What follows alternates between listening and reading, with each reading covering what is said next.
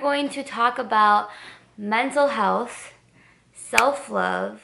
Y'all ready? Y'all ready? Y'all ready? Y'all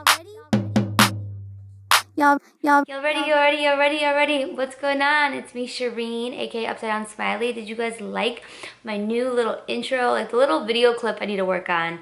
But that little song, that's a little bit of that young man. I'm only working on a track right now. And I have a new background. We are in the living room where there is exposed brick, which I think is kind of dope. We are going to talk about mental health, self-love. I want this topic to almost be like when you're having a regular conversation and talking about like eating healthy and working out and then like focusing on your mental health. Like that's how common this needs to be. I struggled with getting myself to talk about this because one, like the negative stigma with mental health. And then also I am a professional that has clients that hire me, and I guess there's like this pressure to be perfect. And I don't want to feel like I'm less of a professional, but the reality is everyone goes through this kinds of stuff. I feel like if someone were to think I would be less capable of my job because I'm talking about mental health and the realness of it, then we're probably not a good fit. And then lastly, I don't have a background in this. Like who am I? Who am I to talk about mental health? Anybody could talk about it because you have a body and you have a brain and you are living. And I am basing all of this on my own experience and my interactions with others. I don't want this video to be about me, but if I'm gonna say we should talk about this more, I need to be open and share my story. I've talked about in past videos of feeling like isolated since starting this new career and just being alone a lot, and I'm used to being with people. I'm a people person, and so that was like a really hard transition for me. Anxiety and depression have honestly been a part of my life for a while. I felt it when I was in jobs that I wasn't happy in, and I honestly felt a lot of this kind of same type of feelings when I was a teenager and I wasn't doing well in school. At times in my life it's been situational.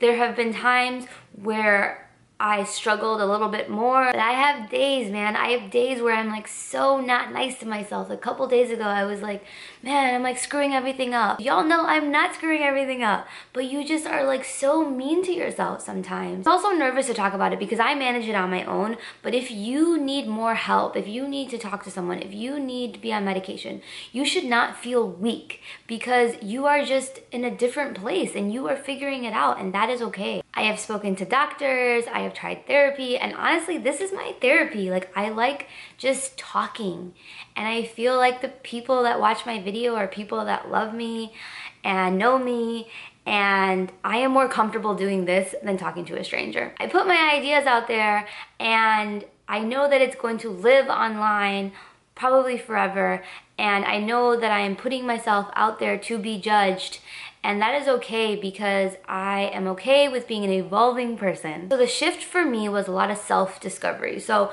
really like feeling out of whack, like not feeling like myself. If you're feeling like something is not right, you can't ignore it. You need to figure out what it is. And if you can't figure it out on your own, that's okay. Go see a doctor, go talk to people, go talk to professionals. There's absolutely no reason to feel ashamed. Like I need you to feel that and believe that and understand like you should not be embarrassed. Think about like if you've had a family member that has gotten cancer, if someone you know well that has gotten cancer, everyone is like going to their house, bringing them food, going to the hospital, visiting them, showing them support. And then once something happens about like you hear about someone having like a mental health issue, which you honestly don't hear very often unless it's gotten like really bad, and you don't really know what to do and you don't know what to say. You need to be better about just like showing up the same way. I think for me, I felt like I almost didn't have the right to feel this way. Like I come from a great family, I have great parents, I am very privileged, I have a really wonderful marriage, and so I was like, why am I feeling this way? Why am I sad?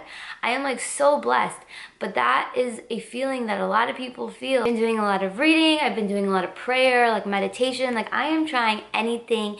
Send me your ideas. Every day, lesson learning, you're trying to just figure it out, right? And every day is different and your feelings are gonna be different. Your story is yours, and what works for you may not work for me, and what works for me may not work for you. I wanted to create the life I wanted, and I was tired of being sad. And so I just started checking myself. I heard in a podcast that I am in control of my feelings. So the moment that I start feeling like sad or down, and it doesn't happen every single time, but I try to remind myself that I am in control of how I feel. I am in control of how I can react right now. And you may feel like it's really difficult sometimes, but knowing that anxiety or sadness or whatever it is doesn't define you. You are not a sad person. You are not a depressed person. No, this is just something that you're going through. It might be a lifelong thing, but you're gonna figure it out. And for me, like the whole isolation thing, like I knew I needed to see people more often. Like there are days where I go just seeing my husband. That's the only person I see, and that's not good, man. Like we are human beings. Like we need to be around people, have people around you that you love, have people that care about you and do things that make you happy. This incredible book called Belong by the founder of Daybreaker, and one of the things that she suggested is to dance in front of the mirror for an entire song every single morning, and I was like loving that, appreciating those moments of joy.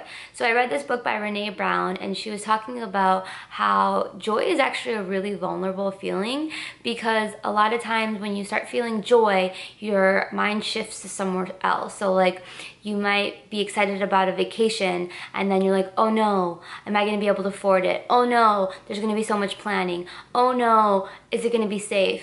But then like instead of going into that place, when you have a moment of joy, immediately thinking, I'm going on this great vacation, I'm so thankful. Like having that gratitude, I'm so thankful that I'm able to do this. I'm so thankful that I have the money to make it work. Remembering that gratitude will just remind you how good your life is instead of like dwelling on the negative. The biggest thing is feeling like you can talk about it, and then also just being the kind of person that is open to talking about it. Just be a more open-minded person overall. People will gravitate to you. I get messages all the time, and I don't know everything, and I likely can't really help people, but what I can offer is support. And I think that's a really understated thing, because yes, we can go to doctors and we can go get help and we can do this and this and this. You don't want to feel alone through this whole process. Have moments of doubt just like I do, but remember that you are in control of your feelings. Every single person goes through this, and that is normal. That's why we need to start talking about it more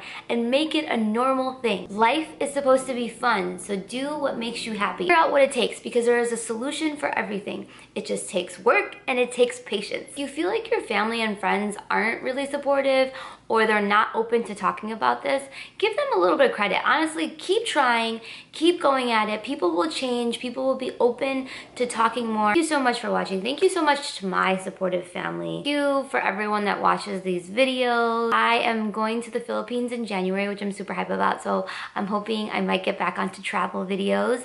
And then I wanna get into these like more of discussion, tea time with Shereene videos. You will see that soon. Please subscribe, hit that notification bell so you know every time I upload a video, which is every single Sunday. Leave me a comment. Let me know what you think about mental health.